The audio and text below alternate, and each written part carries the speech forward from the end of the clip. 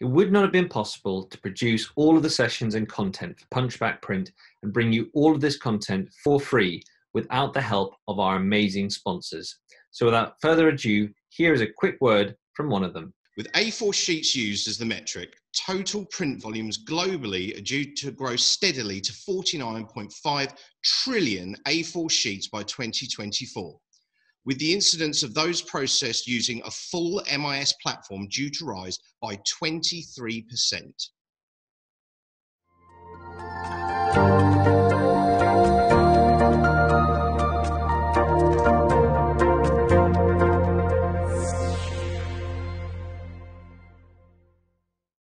Now, the experts with us today, Nick Roberts from Cognism and Phil Gaskin from XMPi, will explore this brave new world of digital data sourcing and how artificial intelligence can be harnessed to help businesses identify new customer demographics and then engage with them in a meaningful way through a mix of highly targeted and personalized print and digital communications. This really is the cutting edge right here.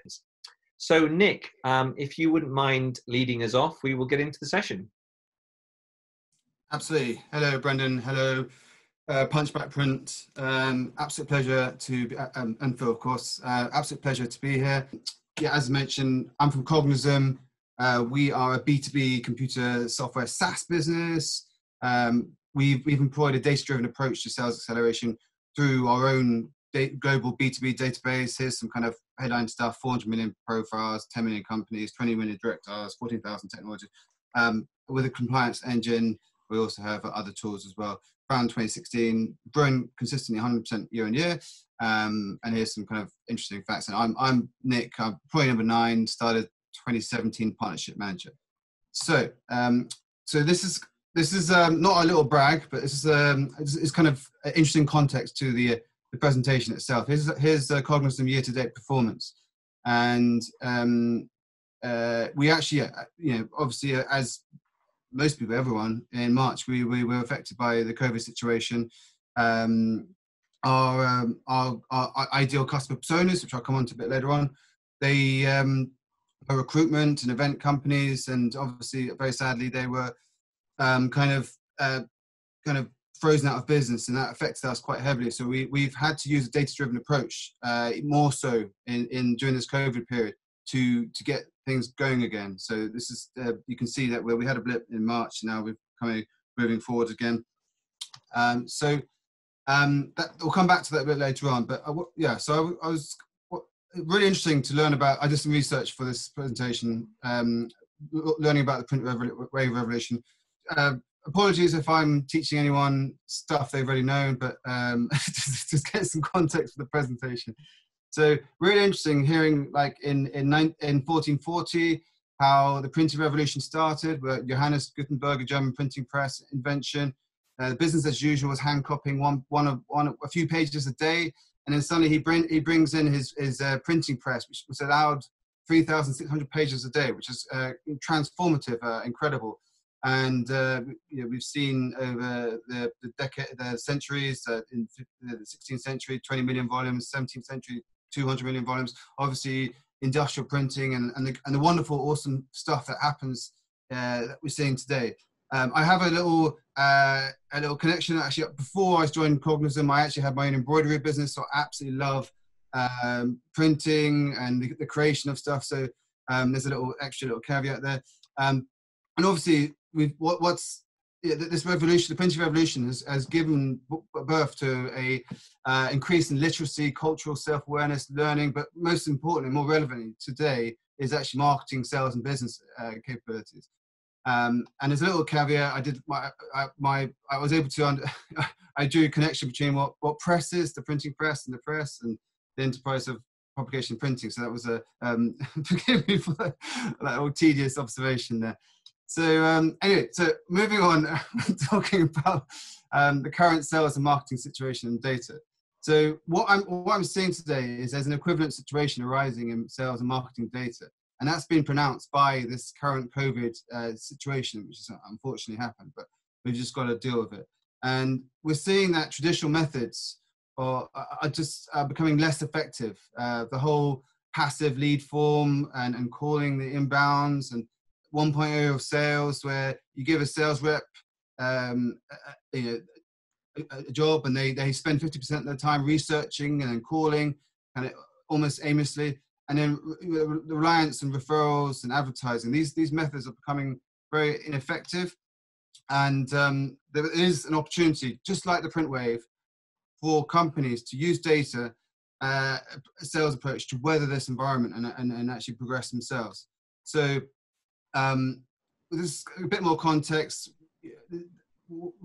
as we know, there's several channels of sales. So you can, the government supplier is upselling.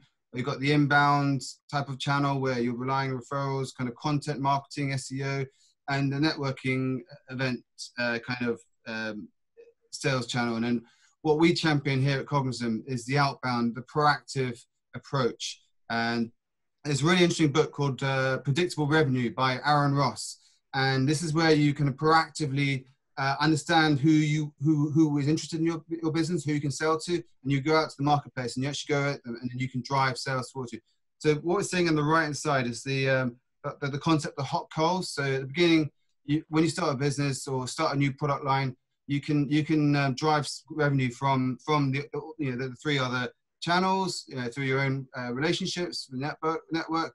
But then eventually you will come across the hot coals concept, where you run out of your network, and to get any further growth, you need to start employing outbound methodologies where you can connect. You can find the people who are proactive, who are going to be interested in your business. Just moving forward, I can tell you at Cognizant, like I said, I'd come back to my chart from before.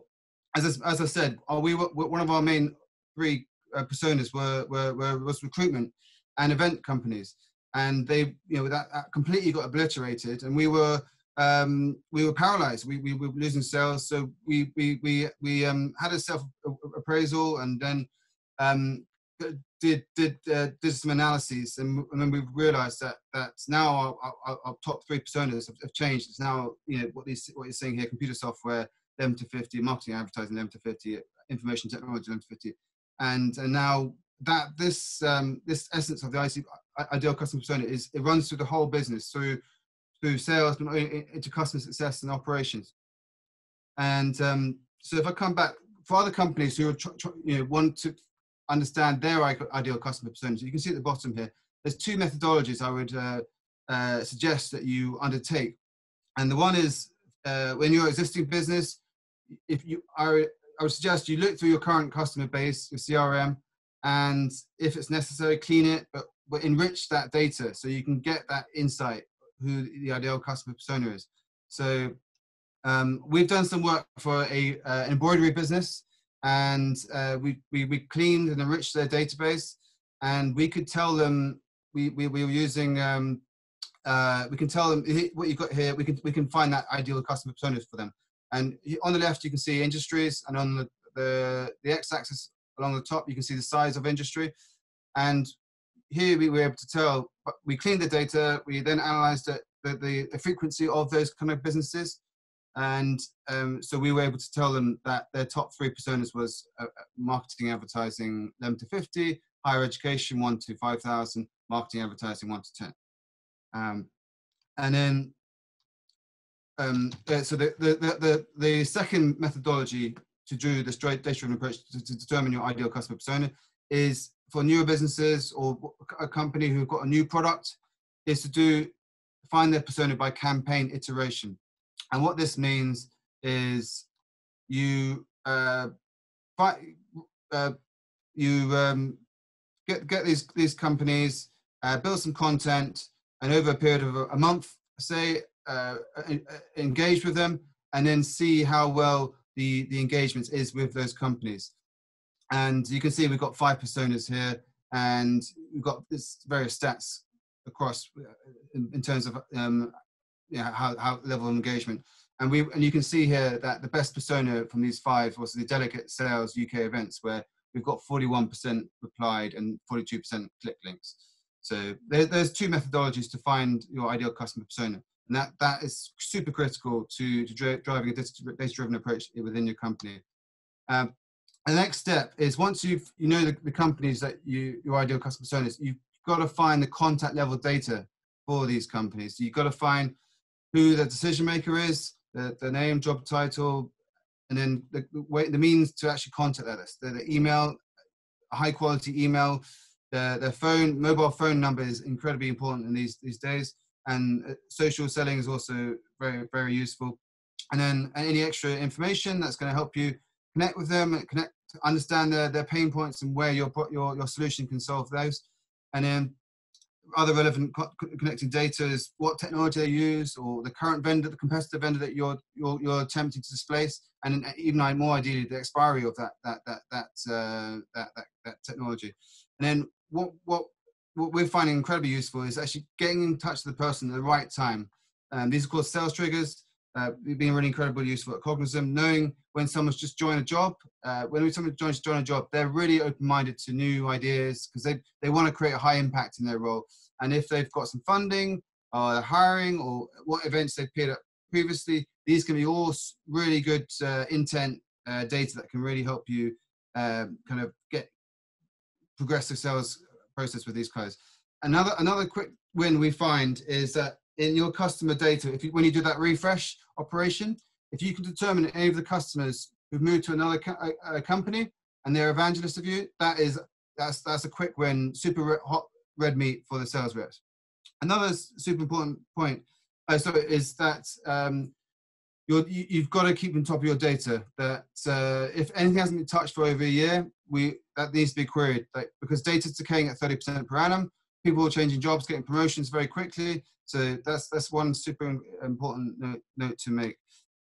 And then another point is managing this data in a very compliant GDPR fashion. So if someone's opting out, that has to be recorded. Also, be aware of TPS, telephone preference service. People who do not want to be called. Provide unsubscribe links. And if people are asking where you got the data from, be very transparent. And if you manage the data in a very compliant way, then not only you build credibility, but it's good business practice. And so here at Cognizant, we build that data list for our customers very quickly. And you can see some of the columns here of the nature of the data, 18 data points. So because a sales rep could spend 50% of their time gathering the data, but if they can get it in their possession, a high quality, then that's going to make them incredibly much more effective. And further steps, so actioning the data obviously is super important, and I'm sure Phil has got some awesome insights that we're going to share about XMPI, which I'm really excited to hear about. But we depending on your role, whether you're a brand manager or in a sales and in a print business, the combo outreach for sales, so call, email, social, print, email campaigns, advertising, and then really important in this data-driven approach is actually to keep on top of the reporting and analysis. So monitor the inputs, the outputs, activity weekly and monthly against your benchmarks, know your conversion rates, and continually question, is your hypothesis on that ideal customer persona, is it correct? Are you channeling your efforts appropriately? And at Cognizant, this is about a year ago, we would have this reporting about the number of meetings booked, whether then they would become sales qualified if they were conformed to BANT, so budget, authority, need, and timing, and then the opportunities. And knowing the number of these events happening every month meant we could stay atop of our sales progression, and we were able to avoid the hot coals and keep our growth figures going that we're incredibly proud of to this date. Other extra value-adding processes, have a sales playbook, feedback loops, technology, XMPI is going to talk, we're very looking forward to it, and culture, marketing, and some other stuff here. And other extra practical steps for print is once you've got on top of your kind of data approach to sales, and you become a master of that, and you not only you're going to be much more effective in your own efforts, there's an opportunity for that to offer that as a service to your customers. So you could help your customers determine their ideal customer personas and offer that as a service, and that can also feed into your project management, where you know what kind of audience the audience that are going to be tailored to the project. So again, that can improve the quality of your outputs. So Phil, we'll now move to you, and this completes the next part in this chain, because it's fascinating that this technology exists. It didn't exist in the way it does now 5 years ago. How can people use this incredible rich data to then apply it using technology such as yours to actually add value to their customers' businesses? Thank you, Brendan. So, and great presentation, Nick. Yeah, well, XMPie actually has been providing omni-channel communication solutions for over 20 years, and been using data to actually drive very creative and very relevant customer communications in a very interactive way. And I've got a very short presentation that I'm going to take you through now to try and explain and position how XMPie can help using that data to then take it on and actually to develop complete customer unique journeys and experiences from that data, and actually drive incremental data that's based on behavior as well. So yeah, my name is Phil Gaskin. I'm Business Development Channel Manager at XMPie, responsible for the business in the UK, Ireland, and the Middle East. And as I just mentioned, XMPie is really leading technology for creating engaging, personalised, but relevant communications across print and digital media touchpoints. So you just heard previously from Nick at Cognism about how important it is to have clean, intelligent data to accelerate sales. Well, XMPie consumes data, and we use that data to actually drive powerful, relevant communications in print and digital channels. In fact, at XMPie, we love data, and the more data that you have, the more accurate that data is, and the more that you understand that data, the better the opportunity that you have to develop one-to-one relevant conversations with your customers. Now, of course, you can create campaigns and communications with just a handful of database fields, but we know that the more personalized the content, the greater the time recipients spend with it, and the higher value you see in return in terms of response rates and customer satisfaction. It's also possible to start with no data sometimes, but obviously having data means that you can be much more specific, and the more specific you are, of course, the more relevant and engaging your communications can be. As I previously referenced, XMPie has been providing software that drives omni-channel cross-media communications for over 20 years. So we really understand data, and we know how to use it effectively and efficiently across different channels. I'm sure this is something that's familiar to all of us. We now live in an era of digital disruption. Consumers are now expecting immediacy and convenience. So they're actually driving the marketing communications. Virtually everyone on the planet has a mobile phone, and they expect a frictionless, very simple and easy way of interacting and for communications. They also expect accuracy, and essentially they expect you to know about them and to provide the right content at the right time in the right way. Consumers are clearly more empowered, and they've actually got their own big data at their fingertips in their mobile phone. So now, rather than consulting brochures and traditional ways of actually researching products and purchasing, they're actually looking at consumer reviews and competitive comparisons. They're looking at comparisons against different products. And they very quickly change their mind in the process. So marketers need a way to be able to keep up with the consumers and to be careful, because any mistakes that they make in their communications can now very quickly go viral and be very detrimental. So it's important not just to have good, clean, accurate data at the start, but also to be careful on how you handle and manage that to provide the right data to the right person, again, at the right time. We're also seeing a shift away from traditional sort of linear marketing campaigns to much more dynamic campaigns where recipient interaction and behavior defines the flow and the content. And there's also much more focus on not just acquiring customers, but actually retaining them over time through maintaining relevant, timely communications and being consistent with the messaging across all of the channels that you're communicating with. This, of course, presents us with many challenges.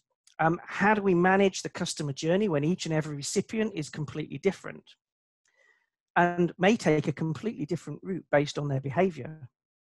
Each one is being driven by their own interest and their interaction with an element or elements within a campaign.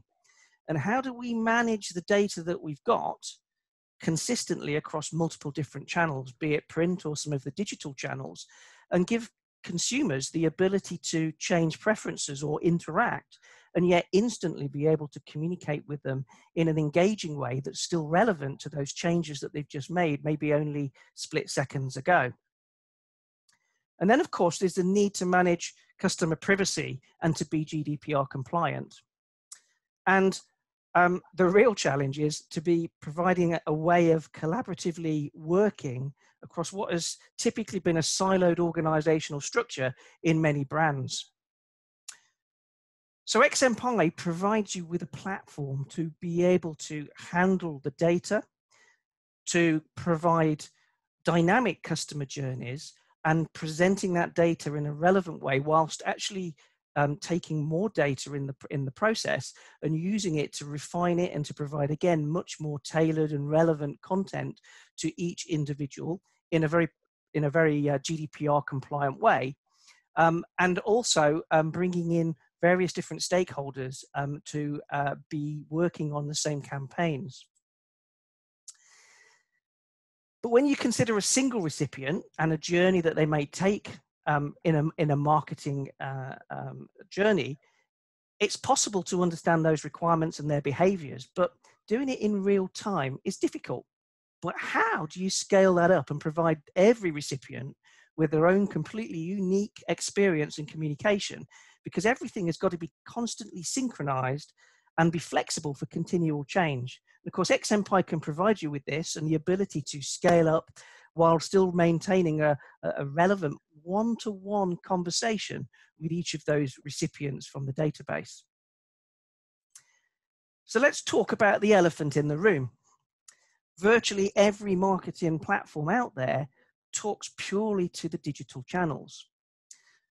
XMPie is a solution that treats print as part of the digital mix. And there's a reason, a very important reason for print to be a part of that marketing mix.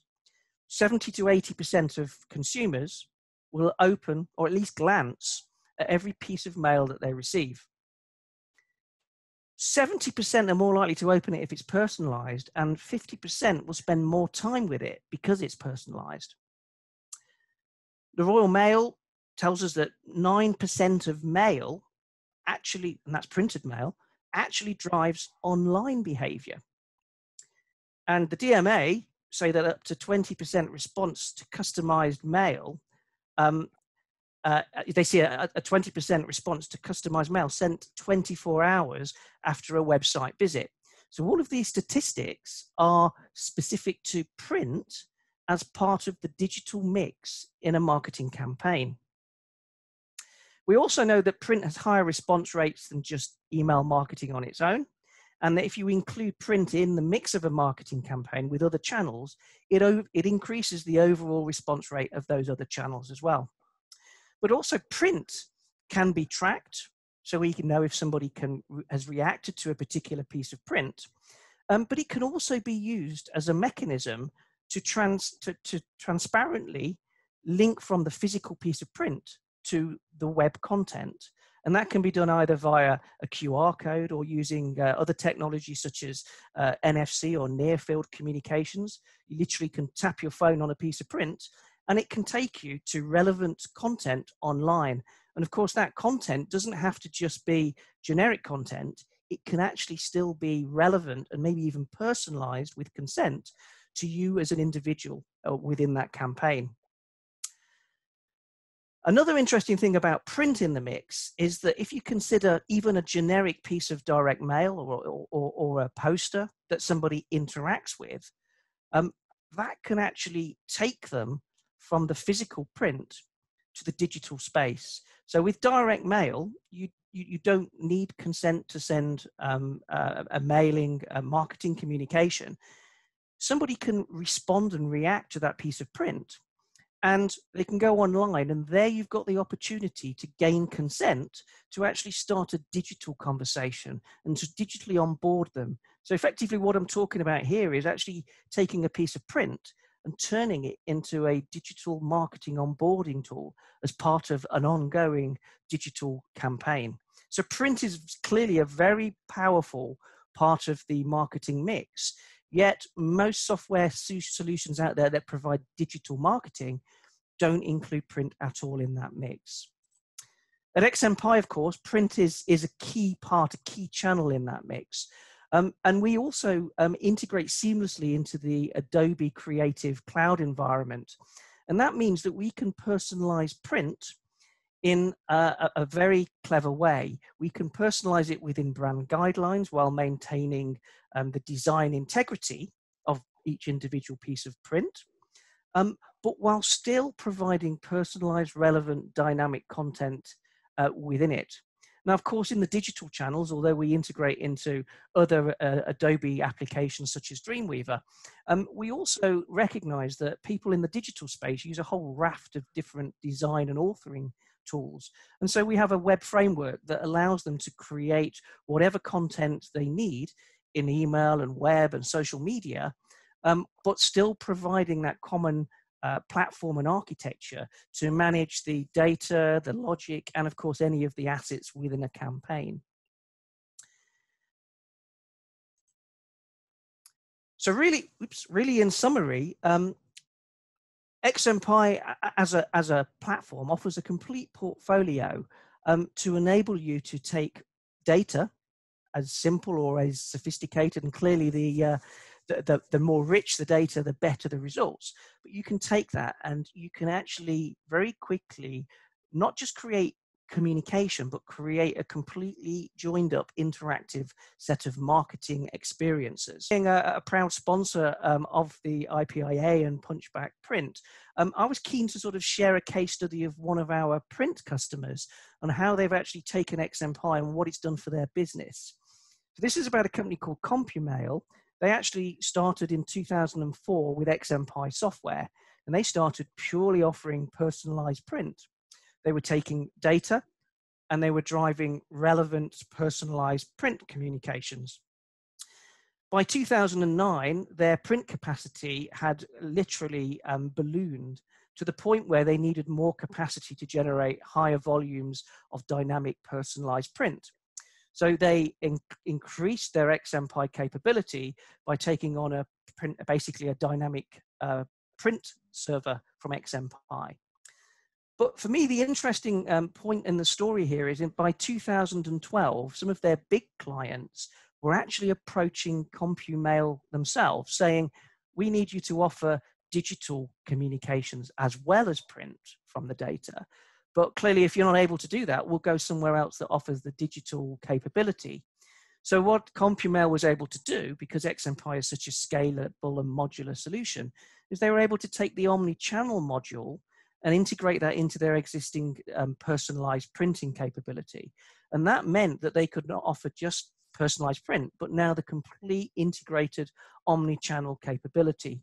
And that was so successful for them that by 2016, they actually had to basically replace their digital printers with continuous feed devices to handle that additional volume that they generated. And often people think of multi-channel or omni-channel campaigns as driving volume away from print. And whilst it's true in terms of those channels do drive different communications, often there's an element of print in that. And by actually offering omni-channel campaigns, there's actually, it unlocks this extra capability of print that's associated as part of a digital marketing campaign. So thank you all for your time. Thanks very much, guys. It's been a fascinating insight. I hope everybody now goes and looks at these technologies, because if you are a print business, you can benefit from them and add incredible value and really increase the profit margins that your business is getting through the process of producing print.